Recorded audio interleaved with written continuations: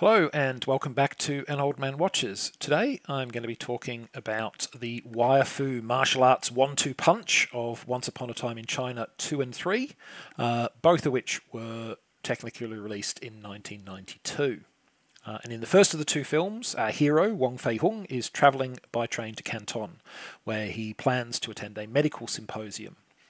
However, the situation in Canton is rather chaotic. You see, the First Sino-Japanese War has just ended in a humiliating defeat for China's ruling Qin dynasty.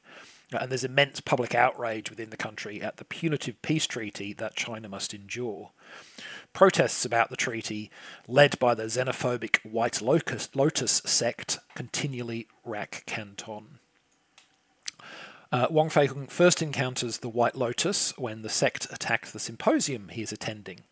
Despite his great martial arts skills, he initially prefers to avoid conflict, but when the sect attack a school, he feels compelled to protect the children. Of course, simply averting one attack isn't enough to make sure the kids stay safe, and our hero must now navigate his way through a complex tangle of rival revolutionaries and squabbling officials, both Chinese and foreign. It won't always be easy to tell his allies from his enemies, and he'll need every last one of his kung fu skills to stay alive. Part 3, meanwhile, also begins with Wong Fei-hung on a train journey, but this time it is to Beijing, where Wong plans to introduce his fiancée to his father. Of course, once Wong gets to the city, he once more stumbles into much bigger things. It seems there's a lion dance competition that is causing lots of infighting among rival troops and factions within the local community, and which is also being used as a cover for a secret plot to assassinate the Chinese statesman Li Hongzhang. Only by joining the competition can Wong Fei-hung be in the right place to use his skills to protect the future of China. So after the success of the first Once Upon a Time in China, it was probably inevitable that sequels would follow, and in fact it didn't take long at all. Part 2 hit Hong Kong cinemas only 8 months after the first film, with Part 3 following 10 months after that, though the latter movie actually saw an even earlier debut in Taiwan, which is why they're both listed as 1992 releases on this video and on IMDb. Both films enjoyed commercial success with similar domestic box receipts to the first. Part 3, however, was not so well received from a critical perspective. The original film and Part 2 both enjoyed 8 or 9 nominations at the annual Hong Kong Film Awards, including for both Best Film and Best Director, and both of those movies successfully claimed the award for Best Action Choreography. That's a pretty important award for a martial arts film, I think, given that action is such a primary law of such fare. In comparison, Part 3 managed only 1 nomination for film editing, and it didn't even win that. But are the movies worth seeking out some 30 years later? I think the answer to that will depend on how heavily you weigh a couple of factors. First off, if you're the target audience for extravagant wire fu action, these films will absolutely hit the mark for you. They're both packed with numerous fight scenes that boast intricate choreography, and a lot of attention has been paid to giving each such scene its own defining elements and characteristics. Both films frequently vary the weapons employed, the locations in which the fights take place, the role of the surrounding terrain in the combat, and so forth. If anything, I think the third film might be slightly the more inventive in this regard, perhaps because by the time they got to it, all of the more obvious scenarios had already been used. Part 3 features some impressive sequences that combine lion dancing with martial arts fights, as the characters use the cover of the competition to settle their disputes. And there's also another scene where Wong must do battle while wearing shoes that have been coated with grease.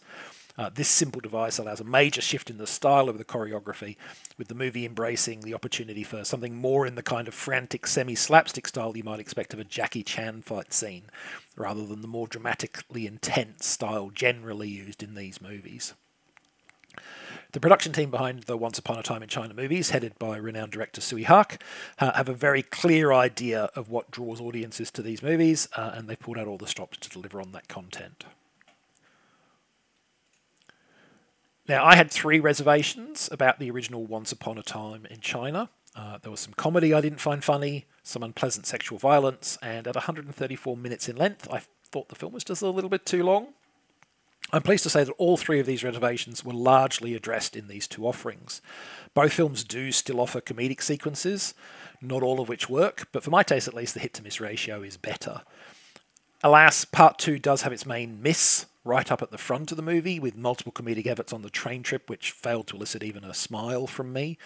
Once I was past that, though, there weren't any points where I was rolling my eyes at the attempted jokes. Indeed, some sequences, such as the aforementioned greasy shoes fight in Part 3, definitely entertained. I'm pleased to say that the sexual violence was also gone, replaced with a greater focus on the evolving romance between Wong Fei-hung and 13th Aunt, the younger sister of his stepmother. Although they are not related by blood, the traditions of the time would not permit a relationship between them, and Wong spends a considerable effort resisting his attraction to the woman who is nominally his aunt, even though she's younger than he is. While she, a supporter of Chinese traditions when she believes them well-founded, is more open to the idea. It's very much a slow burn romance running through both of these movies, particularly Part 3. And finally, both films are under 2 hours in length, a leaner runtime that I definitely appreciated, not least because even at 20 to 30 minutes shorter than the original film, they can still sometimes get a little bit exhausting. Ironically, despite it being the shorter of the two, I found this a much bigger problem in Part 3 than in Part 2. The third film is pretty much all action scenes, pausing only briefly for the welcome respite of the romantic subplot.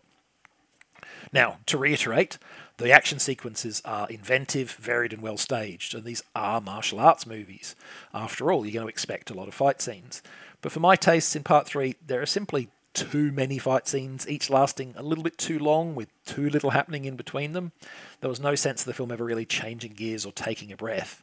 And as a consequence, no opportunity for it to actually build anticipation for the next bout of spectacular stunt work.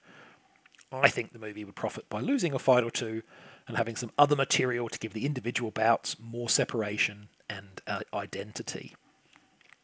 On the subject of the franchise overdoing it, Once Upon a Time in China would churn out 2 more films in quick succession, despite the departure of leading man Jet Li. The 5th film, released in 1994, appears to have been the exhaustion point for audiences. It took less than 1/5 of the box office receipts of each of the first 3 films. And the series moved to TV for a couple of years before finally ending when Jet Li returned for the successful 6th movie, which is often known as Once Upon a Time in China and America. Now, if you're a hardcore wire fu aficionado, these movies are going to deliver. You're going to be pleased. You should probably see them. If you're not, and you just want to dip your toe in the genre, I recommend Once Upon a Time in China. I feel that it avoids almost all of the flaws of the first film, and it has not yet introduced any new flaws of its own. Next time, Bueller. It's John Hughes' 1986 teen comedy, Ferris Bueller's Day Off. But that is next time. Until then, thanks for watching this video, and I hope you enjoyed it.